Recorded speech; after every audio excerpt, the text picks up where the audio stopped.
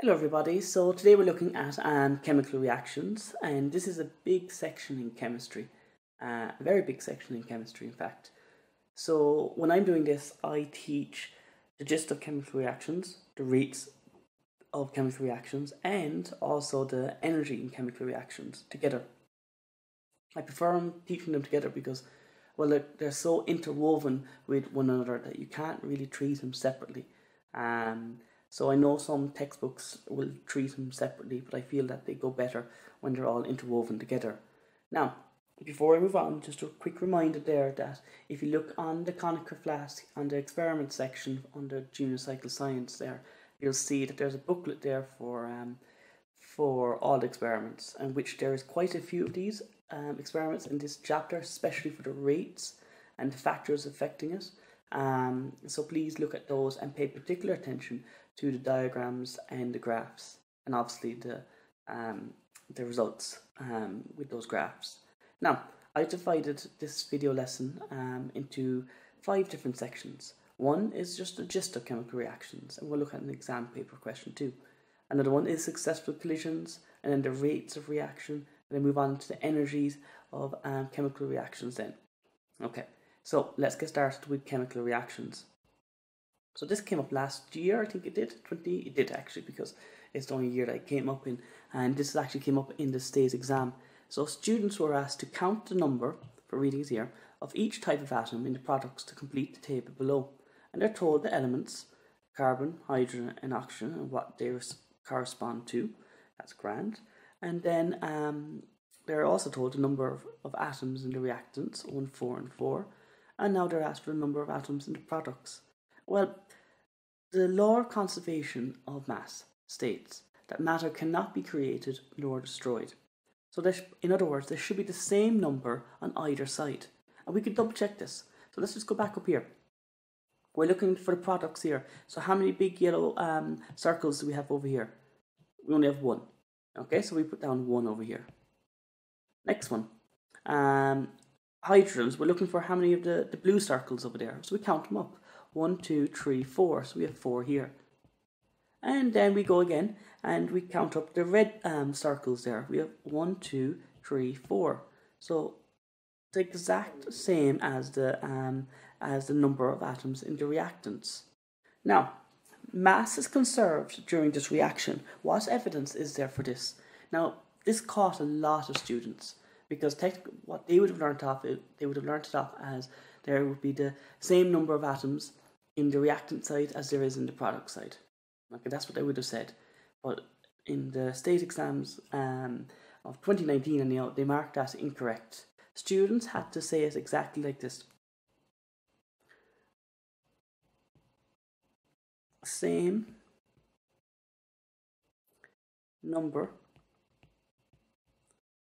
of type of atoms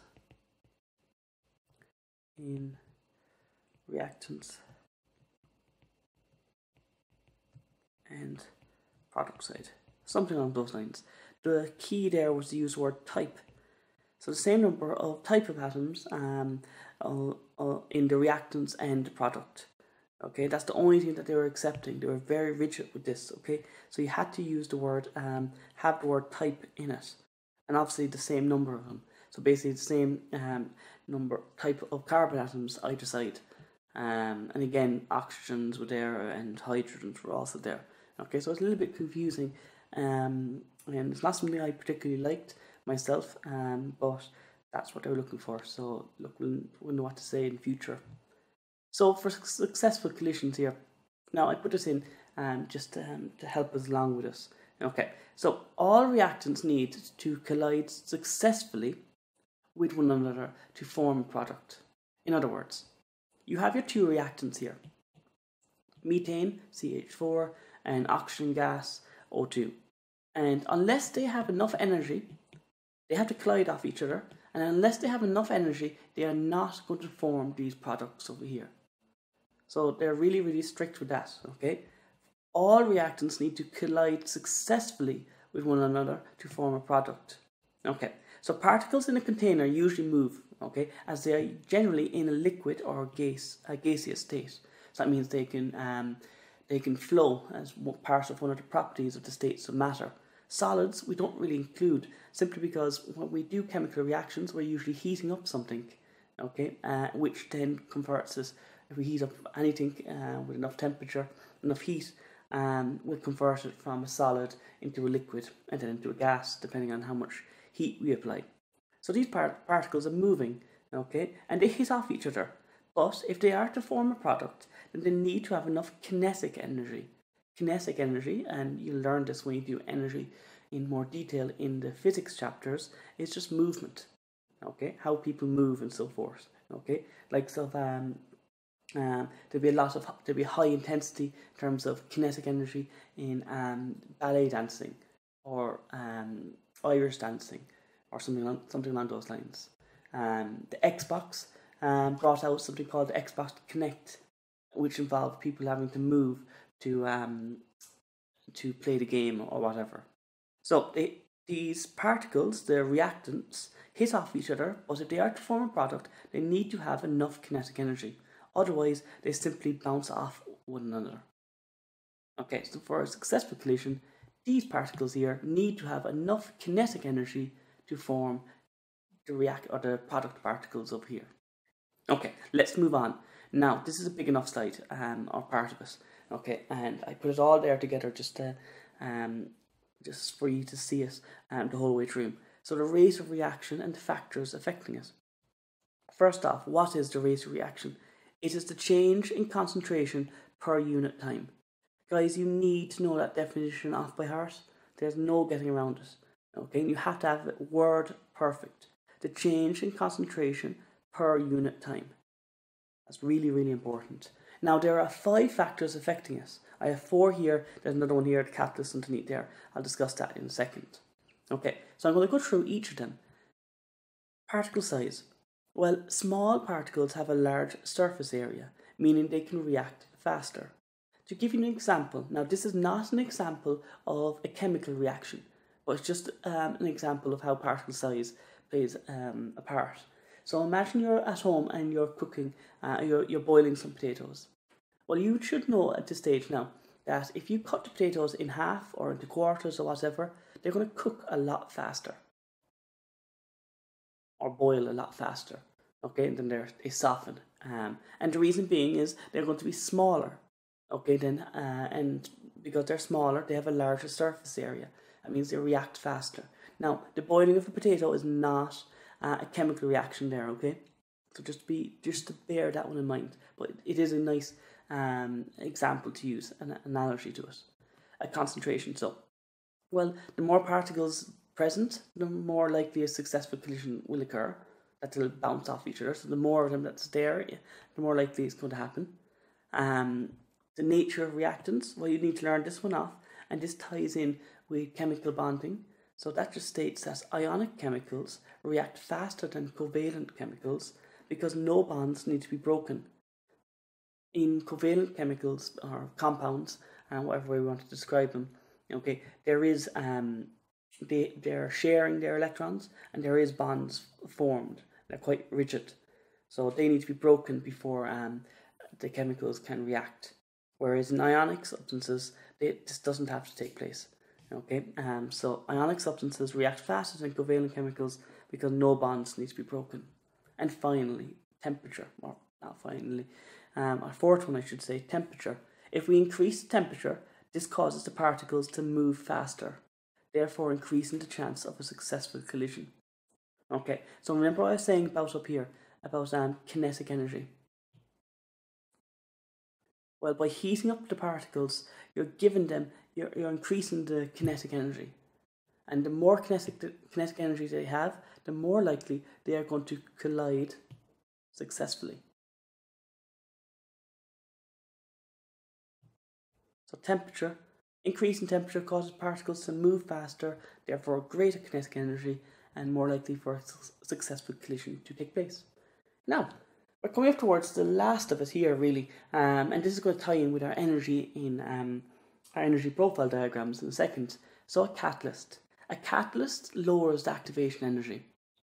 and therefore speeding up the rate of reaction. Now, what exactly is the activation energy? Okay, so I have the activation energy over here. So it is the minimum, and this is important that you use the word minimum, I can't stress that one enough, amount of energy colliding particles require for a successful collision to occur. So I said early on up here, and it always comes back to this part over here, that they need to have enough kinetic energy for them to collide successfully and therefore to form a product. Now,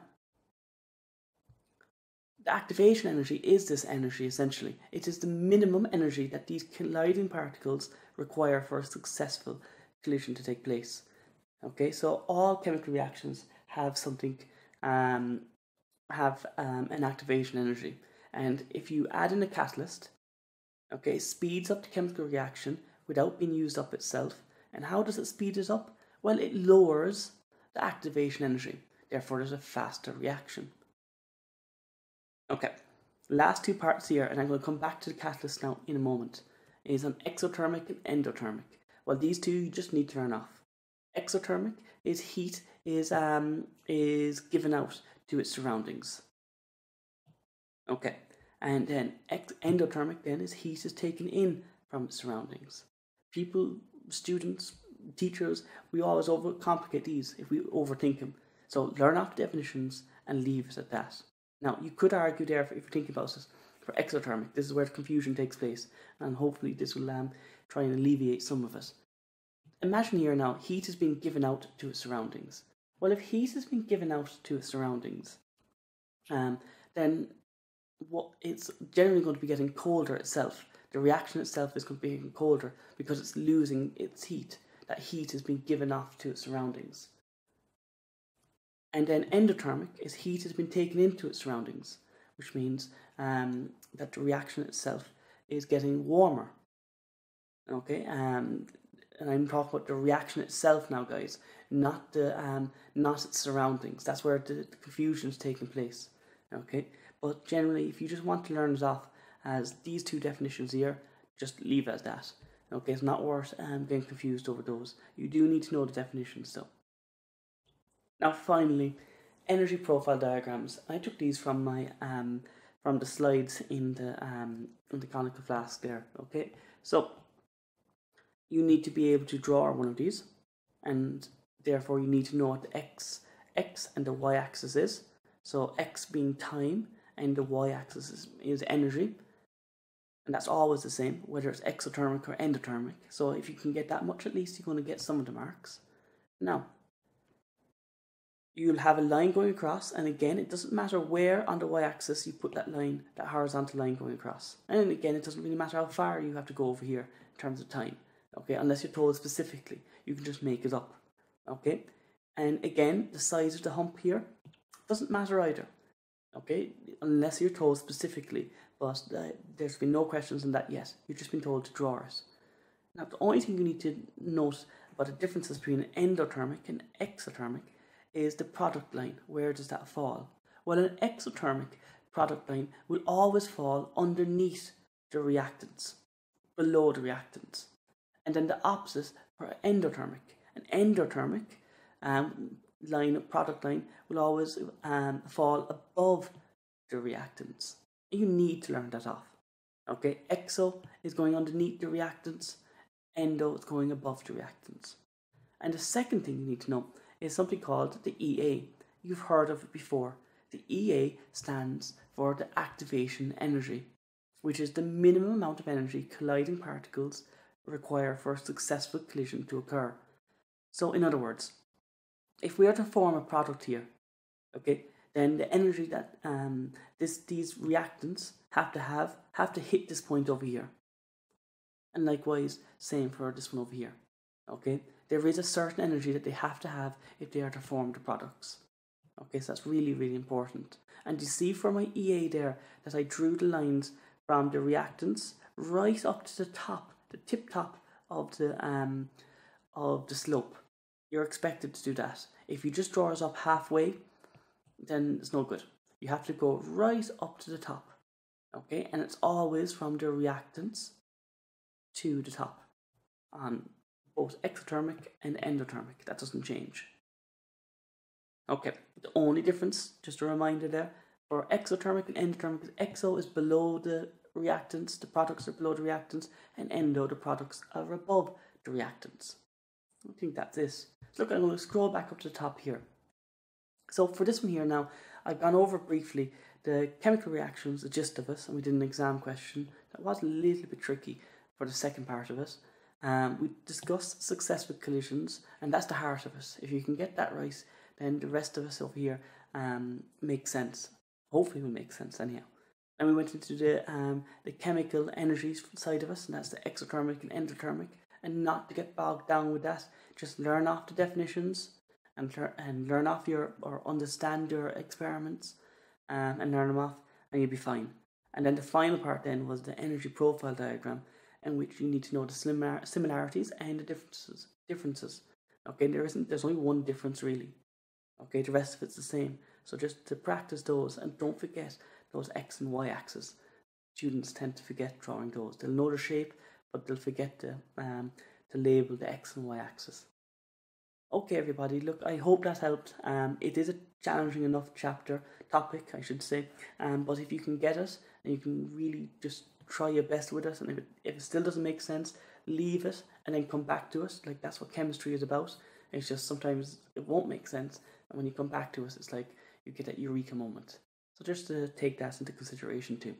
Okay, everybody, best of luck with your studies.